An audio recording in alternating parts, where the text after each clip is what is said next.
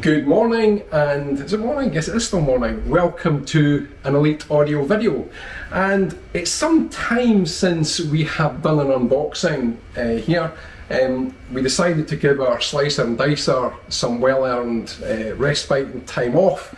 We have had some emails from a few concerned audiophiles as to its well-being. So here it is. I just want to reassure everybody that nothing sinister happened to it. I know you've seen me casually throwing it across the showroom, and naturally those of you out there who really, I would say, care for the Stanley 99E and its obvious heritage would write to us with concern. So here it is in the flesh. It is the original, as you can see. I'll just bring it up so Graham can get a better shot on it. You can see it bears the many scars of numerous unboxing videos, and it has been with us since day one. It's like a member of our team. You know, we celebrate its birthday each year. Andrew took it to see the new Top Gun movie, which I absolutely loved. He did actually get arrested for carrying an offensive weapon. But anyway, these are just the small sacrifices in order to keep a member of our team happy. Anyway, today we are here to unbox the absolutely incredible Trenner&Friedl Sun loudspeakers. Trenner&Friedl are an Austrian company. They are based in the mountainous and heavily forested area of Styria in Austria.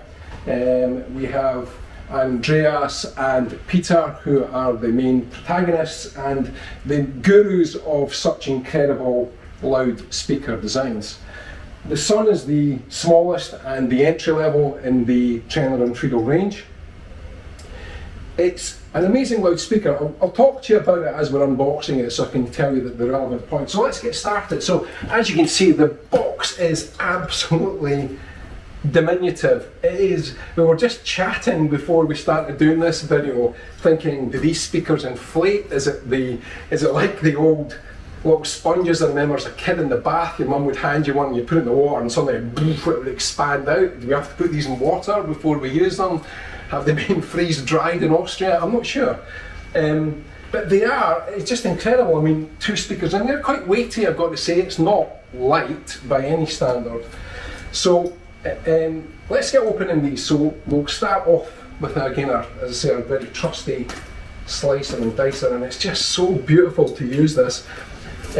Those health and safety watching me pull that Stanley knife towards me will probably be having apoplexy right now. We'll just carefully cut on the top there. I've learned over the years that when you're cutting the top of anything, you never protrude the blade too low.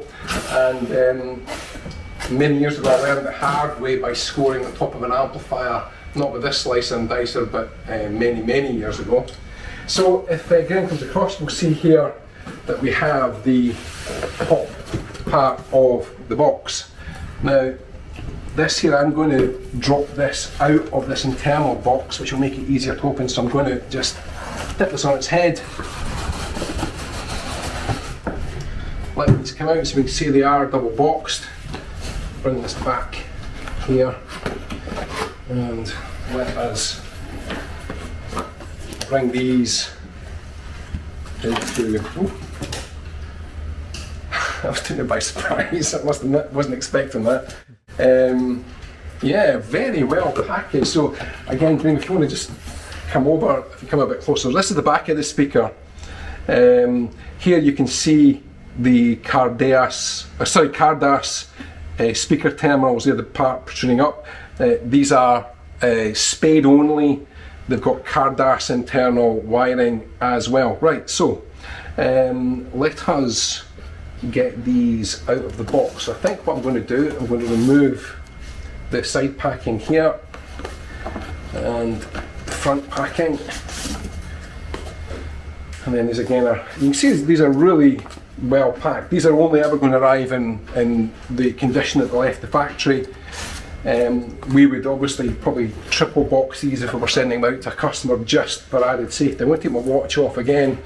I've learned over the years that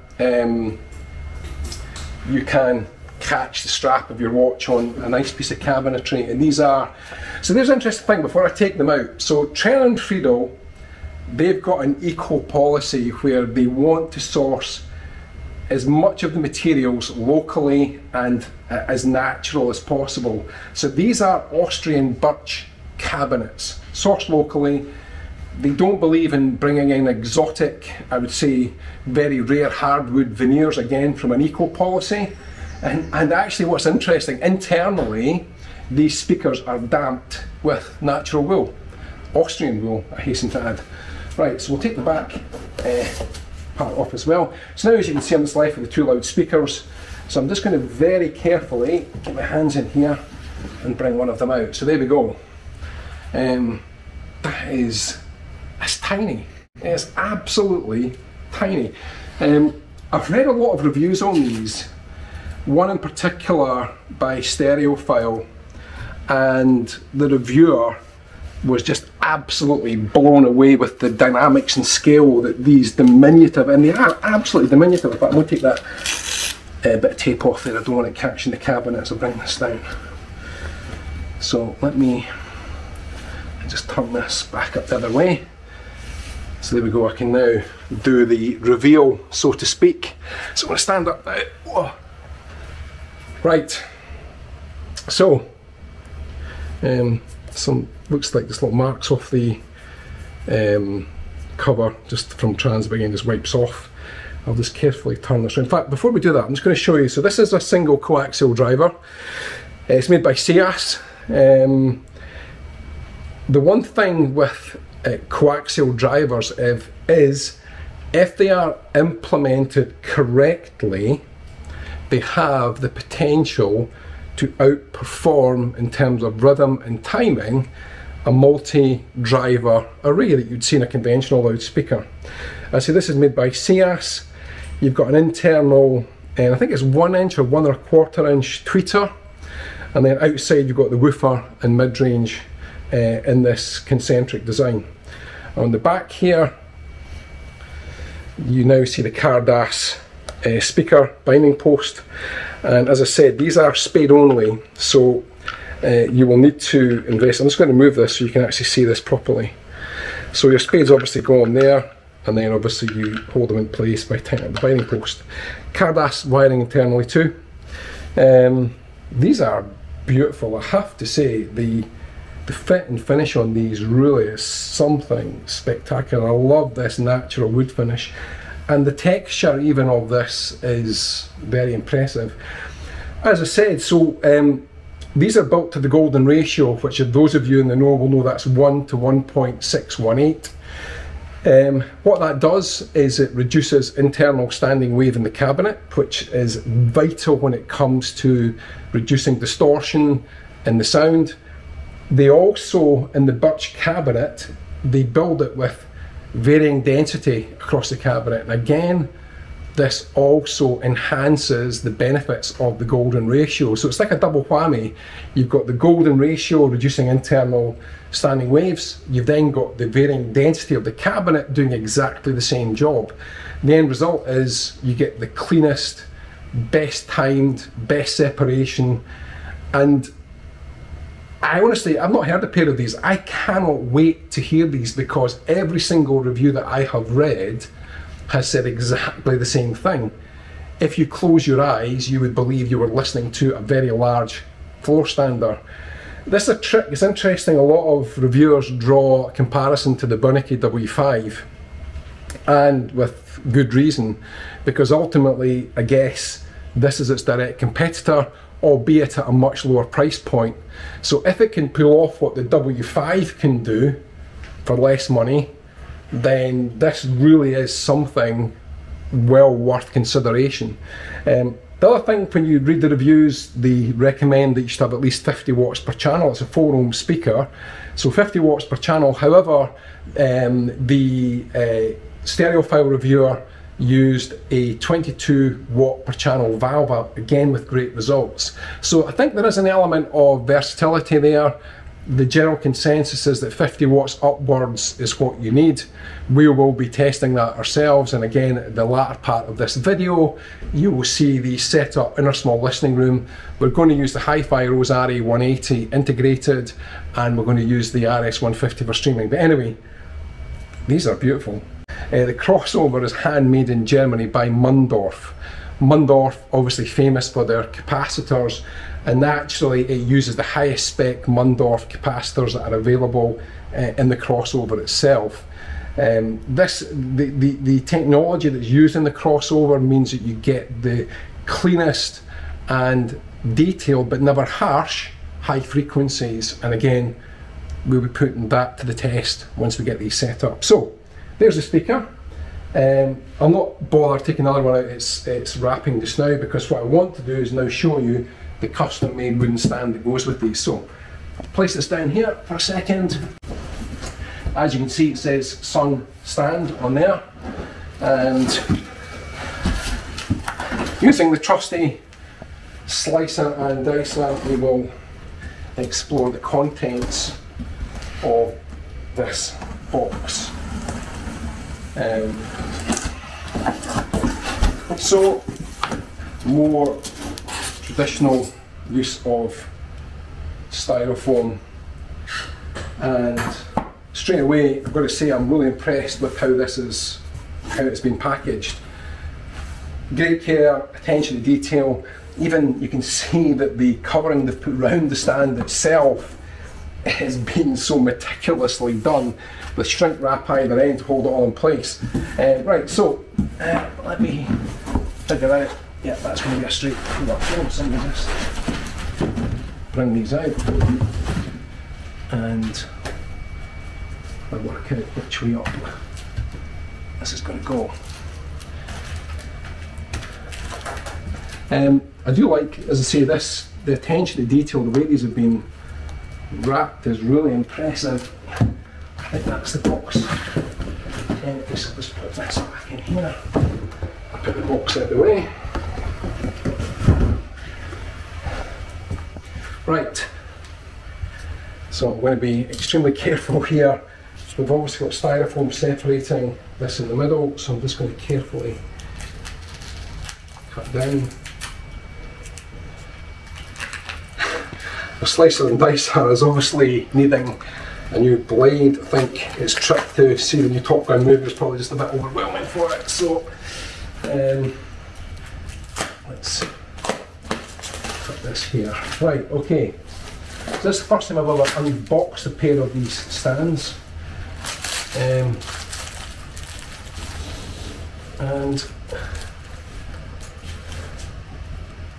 right, okay.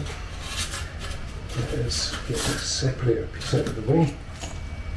And I can hear the noise of, it sounds like, here we go. There's the base part off there. So there are some sweeties in there, which is quite interesting. I don't know if Graham can close in on that, but that's that's really taken me by surprise. They are Tutti Frutti original fruit flavour, straight from Austria. I'm sure there's no sheep wool in there, but again we'll find out once we get into them. I'm not sure how we use them in building the stands, but maybe it's just to make the whole thing a bit more pleasurable. Right, so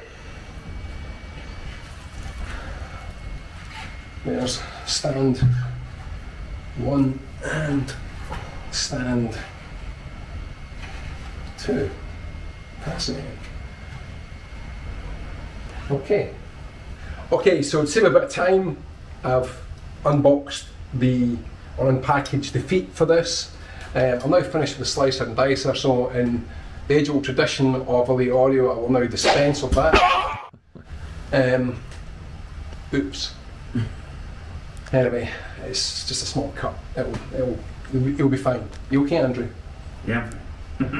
Good. Right. Okay. Right. So here we go. The base part of this is in 3 pieces. We have a front piece here, and then you have 2 similar side pieces. So these are really simple to assemble. I'm just going to lay this down here flat. You can't actually get this wrong because the hole spacings are matched for both sets of feet. It's just a simple process of dropping in these 2 screws or bolts and just lining them up with the actual holes in the front of the cabinet there. I always recommend that when you put these in to start with, you use your hand to just catch the thread properly. It's very easy to misthread if you don't do that, and if you start to misthread, then you get a problem, because then obviously naturally the bolt itself will get jammed.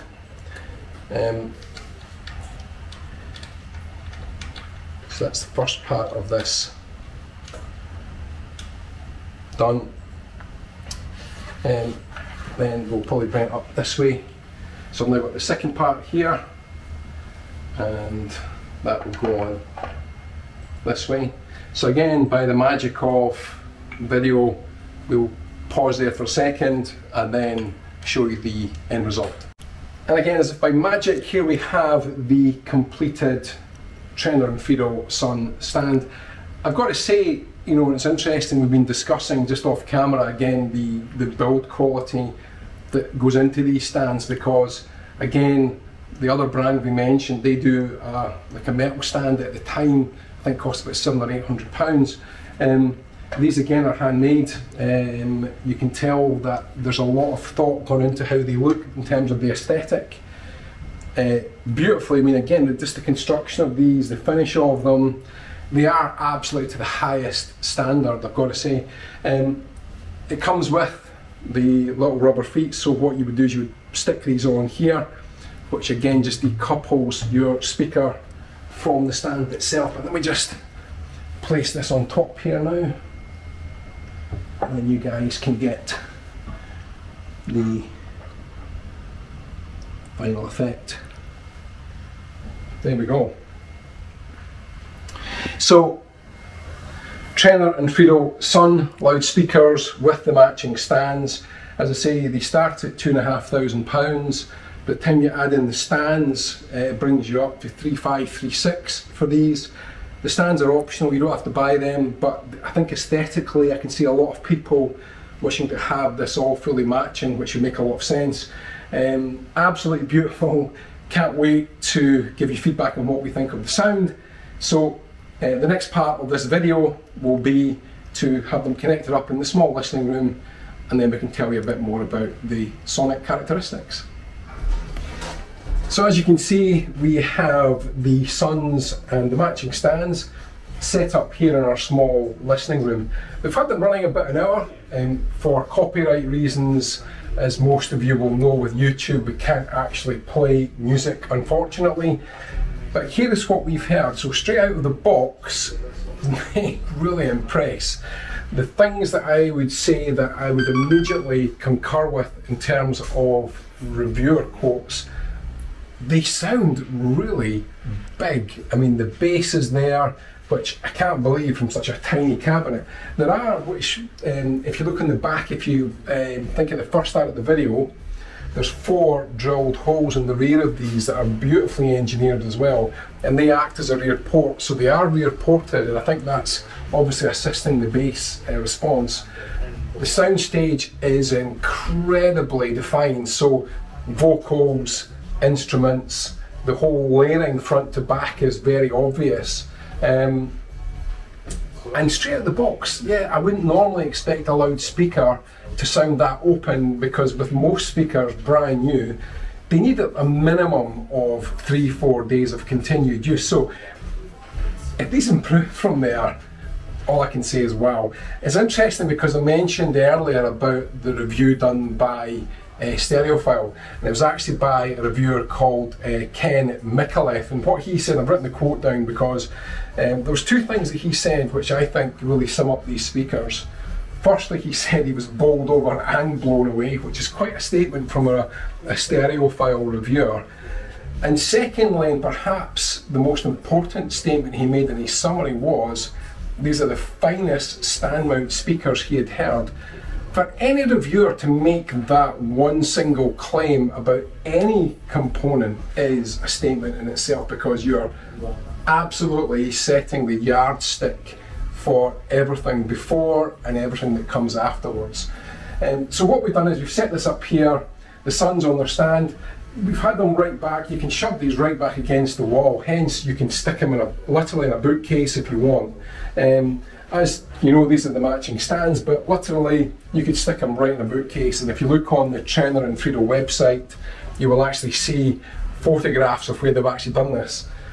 We're using the Hi-Fi Rose RA180 with the RS150 streamer, and it's a great combination. We've played through, we've all had a quick listen, playing through tracks that we're familiar with, and they just don't disappoint. They really do not disappoint, and for most people I think there's more than enough bass audible, which is really surprising, and especially given as well how far away we have them from the back wall here. You move them closer, bass is just going to get stronger. So it's a bit of a TARDIS effect going on, and whatever those two genius guys are doing over at Trenner&Friedl, it's something a bit special. So there we go. The Trenner&Friedl Sons.